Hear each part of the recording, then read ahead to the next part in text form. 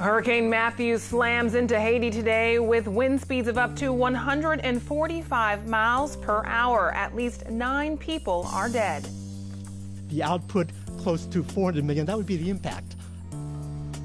San Diego economists took a look at the impact of the Charger Stadium plan on November's ballot.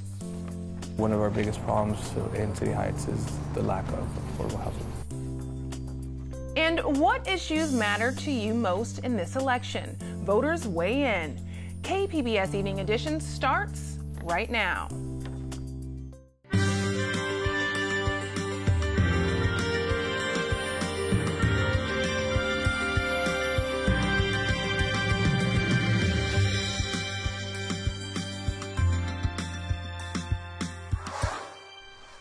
Good evening. Thanks for joining us. I'm Ebony Monet. A state of emergency in the East Coast this week. Residents are preparing for the worst.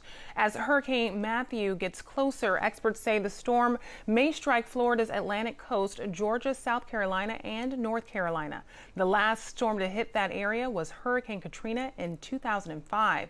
And several U.S. Navy ships are on standby to be sent to disaster relief missions to Haiti and other Caribbean nations. Hurricane Matthew has now left at least 9 people dead in Haiti. U.S. foreign disaster assistance teams were also deployed to Jamaica and the Bahamas just in case assistance is needed there. Here in San Diego, immigrant rights activists are calling on the U.S. government to once again change its policy and let Haitian immigrants cross the Mexico border. In recent months, thousands of Haitians have come into the U.S. They're fleeing economic crisis in Brazil, where many of them had to move after Haiti's devastating 2010 earthquakes. Last month, the U.S. essentially closed the door on tens of thousands of more who were on their way, including husbands and sons of those who are already here. KPBS's Fronteras reporter Jean Guerrero has the story. Sandra Alexandra's baby was born about a week ago in San Diego, hours after Alexandra crossed the border. Just one day, just one night had passed and the baby came. The little girl's name is Nova Victoria, or New Victory, but Alexandra doesn't feel she can quite celebrate. U.S. immigration policy shifted within hours of her crossing. As a result, the baby's father, Volsi, has been stuck in Mexico. He still hasn't met his daughter. It's very difficult for me and for the baby. I don't know when he's going to come here. During the immigration influx, some women and children were given priority to cross. With the policy change, their husbands and sons are stuck in Mexico. Immigrant rights activists say about 50 families have been separated. Alliance San Diego recently started a petition asking the U.S. government to let those families reunite. So we can live together as a family. Alexandra says she wishes she'd known the policy was going to change before making the dangerous trek through Latin America with her fiancé while she was 9 months pregnant.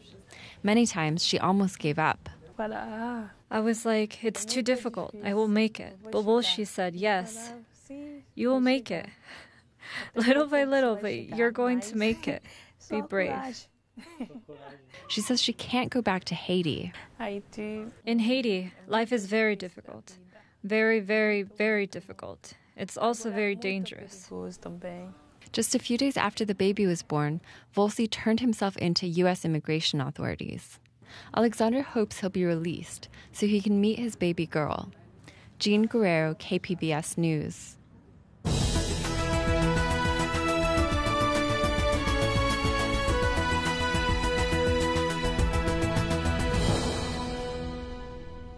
No on legalizing recreational marijuana. That was the message today from the San Diego County Board of Supervisors. Those in attendance voted unanimously against Prop 64. Marijuana is illegal for a reason, and it should stay that way. Tuesday, county supervisors made their stances known about the proposition to legalize recreational marijuana. That this is bad for San Diego in many, many ways. Members of the public also had a chance to weigh in. Look to Oregon State as a really great example on how they regulated. They took time with their regulations in regards to legalization. They didn't say, great, recreational is legal across the board, just have at it. Our prisons and our jails are filled with people of color who were convicted of fairly minor marijuana offenses. In California, we have approximately 300 marijuana-related fatalities every year. If we legalize marijuana, that could jump to 600 every year. That's almost 2 every single day in our state. At times, speakers drew from personal experiences. This drug is a gateway drug. Of the friends that I've known, and there's quite a few that have died from drugs, more than half of them started with pot. When I was the CO of an artillery unit at the rock pile, I had 2 Marines who smoked pot on a listening post, and the next morning I went out and visited their bodies because their throats were cut by the North Vietnamese. They weren't paying attention. So from that day on, I have been opposed to this. If passed, Prop 64 would establish sales and cultivation taxes. Supporters say this would bring in $1 billion that can fund drug education, prevention, and treatment programs aimed at teens, while opponents, including representatives from the sheriff's office and district attorneys, say Prop 64 may make it easier for pot to get in the hands of minors and lead to more people driving under the influence. 4 county supervisors agreed. Prop 64 is bad for San Diego. Supervisor Bill Horn says he hopes voters consider this at the ballot box. Tomorrow night, our Cannabis at the Crossroads series heads back to Humboldt County. We'll introduce you to a businessman who wants to transform this area into the Napa Valley of cannabis. That's tomorrow night right here on KPBS. Another decision to be made by voters in November, whether to use a hotel tax to fund a new downtown stadium for the Chargers. A new economic impact report finds the team's plan will generate a huge economic footprint. KPBS reporter Eric Anderson has details. On game day, these incredible views would be shared with our fans. The Economic Review predicts a major impact if the stadium complex is built. University of San Diego economist Alan Ginn says building the multi-use facility would generate an economic boost of more than $2 billion. Ginn says the facility, once built, will add a yearly economic benefit. The output close to $400 million, that would be the impact, the annual impact on gross regional product. You see that the employment impact, about 6,500 jobs, of which 4,200 are direct. Those numbers include the team's current $100 million economic impact and the more than 1,000 jobs the team already creates. Co-author Murtaza Baksamusa says the majority of the ongoing impact will come from the Convention Center annex. That's according to the team-backed Hunden Studies economic assumptions. The annex is projected to employ more people than the existing Convention Center, which is much larger. But Baksamusa says building the facility will create jobs, and that impact will last several years. 15,000 workers includes generally 2 types of workers. The white-collar workers, which are generally architects, engineers, construction managers. And then there is the blue-collar workers, which all the way from the foundation of the building to building it up and finishing it creates jobs all along. The economists say that the Chargers paid them about $18,000 to do the study, but they say there was no influence from the team. Eric Anderson, KPBS News. What's the biggest issue in your community? That's what we asked residents in San Diego's District 9, which has the only competitive city council seat in this election. KPBS City Heights reporter Taryn Minto toured the district's diverse neighborhoods to see which candidate's message is resonating where. Just before 8 on a recent weekday morning in the historic neighborhood of Talmadge, neighbors walk their dogs or rest in the community park. From the tranquil scene, you wouldn't know just blocks away, an ugly traffic situation is playing out. Longtime resident Kelly Wagoner says heavy congestion has plagued the community for years. Having 22,000 cars a day come through is a real burden to the streets and the infrastructure. Wagoner hopes the incoming representative for San Diego City Council's District 9 will finally address the problem. Candidates Ricardo Flores and Georgette Gomez are running for the seat. Flores is chief of staff to current Councilwoman Marty Emerald. Gomez is an executive at the nonprofit Environmental Health Coalition. The two have been in a tight battle to represent the diverse district, which includes Kensington-Talmadge in the north, where Flores resides, the College area in the east, City Heights in the south, where Gomez lives, and southeastern below that. The demographics shift greatly between each region, and this diversity presents Flores and Gomez with a range of community issues to address. In the Kensington-Talmadge area, Sandag data shows the community of more than 14,000 residents is mostly comprised of single-family homes. The household median income is nearly $58,000. Wagoner, who sits on the Talmadge Maintenance Assessment District, says her vote is for Flores. We're hoping that he'll have the spirit and the determination to back our community on this issue. Just east is the College area, where the household median income is more than $42,000. The community is home to nearly 24,000 residents, including San Diego State University students. Resident Jose Reynoso says the mix of students and families has created a big issue in the neighborhood. The most important one would be the mini-dorm issue. Mini-dorms are homes that have been renovated to include more bedrooms, usually to house more students. It's grown to be such a problem. At a recent committee meeting, Emerald introduced a measure to tighten housing rules. It did have some opposition, but the committee moved it to the full council. It's unclear if a vote will happen before the election, but Reynoso, who sits on the area's community council and planning board, hopes the next District 9 council member will be on his side. Now, obviously, Ricardo has been able to be a little bit more supportive because it's his boss, Marty Emerald, who is spearheading the legislation that's currently before the city council or being reviewed by the city council. Moving down the I-15, you reach City Heights. The population jumps to nearly 78,000 residents, and the median income is just more than $33,000. That's where City Heights Business Association member Juan Pablo Sanchez runs the restaurant Super Cocina. He's not a resident of the district, but his Mexican eatery has served the community for more than a decade, and many of his employees live in the area.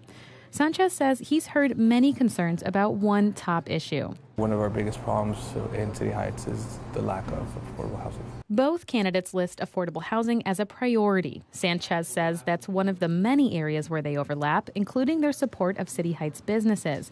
But one difference, he says, is where they draw their experience from. So I think one comes from being in office and seeing how everything's working, and one comes from, like I said again, more of the grassroots, talking to the community and seeing what can be done to improve our business district. Further down the 15, you reach the edge of the district in southeastern San Diego. The community is divided among 3 council districts, but overall is home to 61,000 residents and has a median income of more than $31,000. Resident Karina Johnson says it's one of the few places in the city that's still affordable.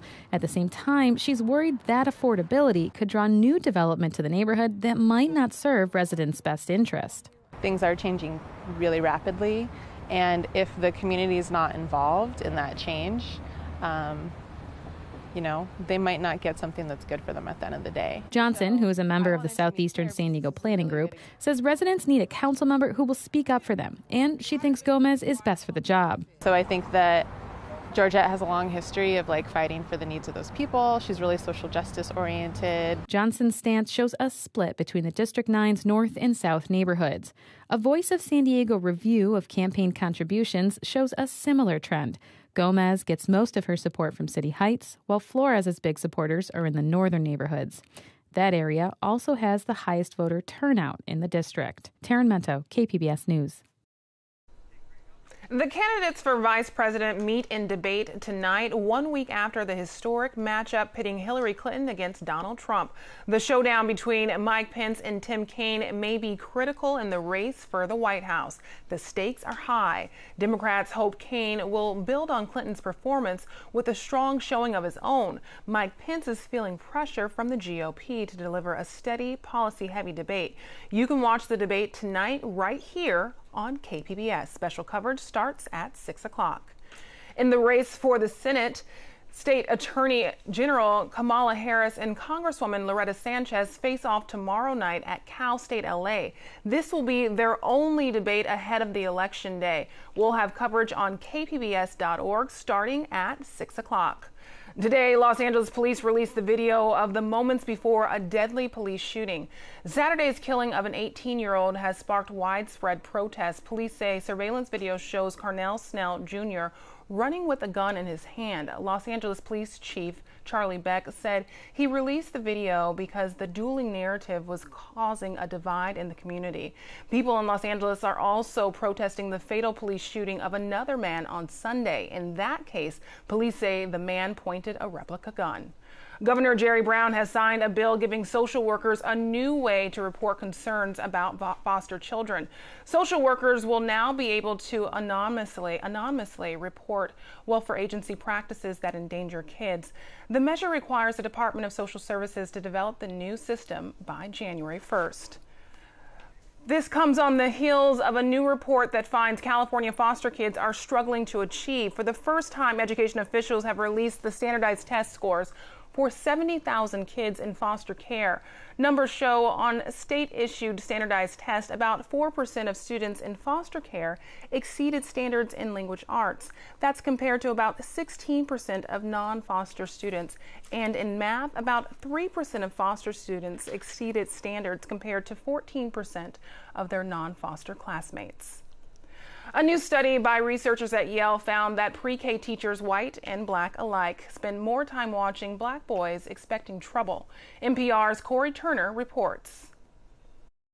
There's a new study out of the Yale Child Study Center that I had to read a few times just to believe what it was telling me. The researchers recruited about 135 preschool teachers. They had them watch video footage of 4 kids playing: a black boy, a black girl, a white boy, and a white girl. And they told the teachers, their subjects, watch the video, there may be some challenging behaviors. As soon as you see something that could become challenging, hit the enter key on your keypad. Well, here's the trick. There was no challenging behavior. The researchers were using eye scan technology to see which child the teachers were looking at the most. And what they found is that the teachers, both white and black alike, spent the most time watching the black boy, waiting for bad behavior that never came. There's one more really interesting headline in this study, which comes later. The teachers were also given a 1-paragraph description to read of a hypothetical child with a stereotypical name who behaves pretty badly in class, pushes, scratches, throws toys. And some of the teachers were also given some biographical information that helped make sense of that behavior. They were told that the child lives with his mother, father has been in and out for years, they're relatively poor, the mother is depressed, works 3 jobs. The researchers wanted to know if knowing this information made the teachers more empathetic to the kid. Well, here's the shock. It did, but only if the teacher and the child were of the same race. If the teacher and the child, a white teacher and a black child, or even a black teacher and a white child, knowing that biographical information, those teachers were less empathetic towards those students. And here's why this matters. Imagine if this is true, if there's this empathy deficit in preschool, well, imagine where else that's true. A second case of mumps has been reported in San Diego this week. Health officials say a person at San Diego Christian College in East County was diagnosed with the highly contagious viral disease. That person may have exposed others last month. Authorities have not found a connection between that person and a 6th student reported last week at Cal State San Marcos. Health officials encourage everyone to get vaccinated to prevent getting sick with the virus. San Diego residents can expect lower temperatures before it heats back up later this week. Regina Miller has that in tonight's forecast. Well, things are pretty quiet for Southern California. Actually, things quiet most of the state, even into Nevada. Not seeing much at all going on. And during the nighttime hours in the metro areas, temperature of 64 degrees. We'll have partly cloudy skies. In San Diego County, we'll see an overnight low of 57 degrees in Oceanside. Into Long Beach, we'll be at 60 degrees. San Diego at 64. Into Poway, we'll be at 57 degrees. Borrego Springs, your temperature is going to fall to 54 degrees, and we have just a few patchy clouds, especially developing late there along the coastal areas. For your Wednesday, we have just a cooler air mass kind of coming in, but we do see a good deal of sunshine in the forecast. And then as we go into the late week, we'll start to see it warming back up again here, especially across central and southern California. So your 5-day outlook along the coast, it'll be a little cooler for your Wednesday, 74 degrees. We have a partly cloudy sky. Thursday, we warm back up to 80 degrees, plenty of sunshine. Friday, we have plenty of sunshine as well at 87 degrees. And then for Saturday and Sunday, mostly sunny, and the temperatures start to drop back a little bit, and we're back to 81 by Sunday. Inland Portland, we'll see a high temperature of 80 degrees and partly cloudy for your Wednesday. Overnight lows dropping into the low 50s. Plenty of sunshine for Thursday. Becomes rather windy on Friday, and look at the temperature. It jumps to 93 degrees on Saturday. Sunny and very warm. Temperature of 92 degrees and 89 degrees by Sunday. As we take a look at the mountain forecast, we have sunny skies, going to be pleasant for your Wednesday. Look at that temperature, 68 degrees. That's very comfortable. And then sunny and nice for Thursday as well at 70 degrees. Overnight lows Wednesday night. That's going to be a rather cool night, 38 degrees. Then we'll be at 43 for Thursday night. Sunny and windy. The winds pick up here as well on Friday with a temperature of 74 degrees. And then we get to 76 degrees by your Saturday. The desert outlook will have a high temperature of 90 degrees for Wednesday. Overnight low dropping to 57. And we have plenty of sunshine for Thursday. Friday, it starts to warm up into the low 90s and will be almost in the mid 90s as we get to the weekend. 93 for Saturday, and then we're going to be at 94 degrees for Sunday. Overnight lows dropping into the mid 50s for your Thursday, Friday. We'll get into the upper 50s as we get into your Saturday and Sunday. So looking pretty good here as well. I'm Regina Miller, KPBS News. In August, a man walked into his family's kitchen in the Pakistani city of Lahore and shot his sister in the head, killing her. So-called honor killings of women are on the rise in Pakistan. Associated Press reporter Luke Sheridan has the story. For months, workers at this steel mill in a dirt-poor Pakistani village taunted Mubin Raju about his sister Taslim. They said she defied Islam, dating a man who had converted from Christianity. Your sister had an affair with a Christian. It would be better to kill your sister. As the taunts continued, Raju tried to reason with his sister.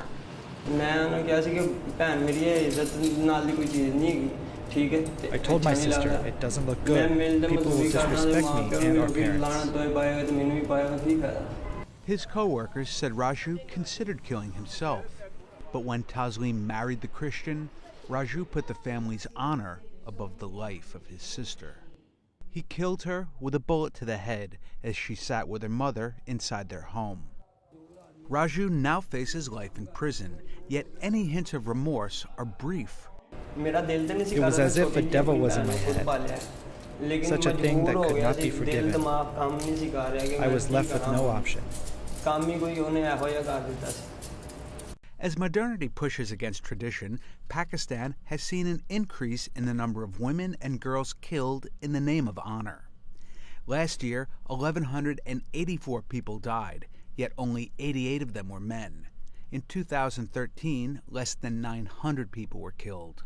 Many in the neighborhood are supportive of Raju. I am proud of this man. He has done the right thing to kill him. When news spreads, they will praise this man. Raju's father filed a complaint with police, but in Pakistan, parents often do so to lay the legal groundwork so they can forgive the killer, a legal loophole that activists are fighting. There is no honor in killing. It is simply premeditated murder and must be treated as such. Even Pakistan's hardline Islamic Ideology Council, which is hardly known for speaking out to protect women, says the practice defies Islamic tenets. But it doesn't matter. In slums and far-off villages, people here live in a world where religion is inextricably tied to culture and tradition. Luke Sheridan, The Associated Press. I'm Judy Woodruff on the Next News Hour special live coverage of the vice presidential debate. That's Tuesday on the PBS News Hour.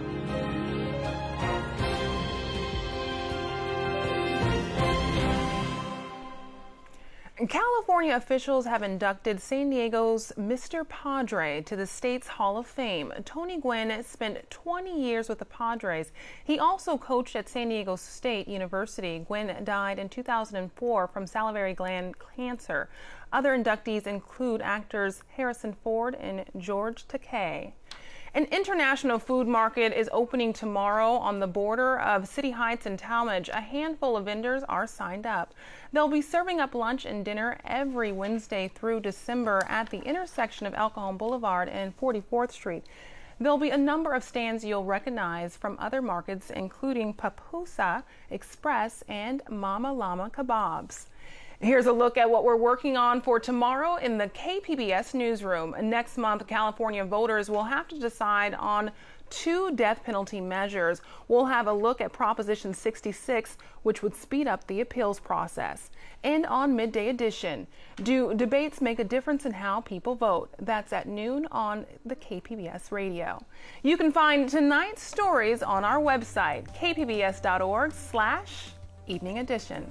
Thanks for joining us. Have a great night.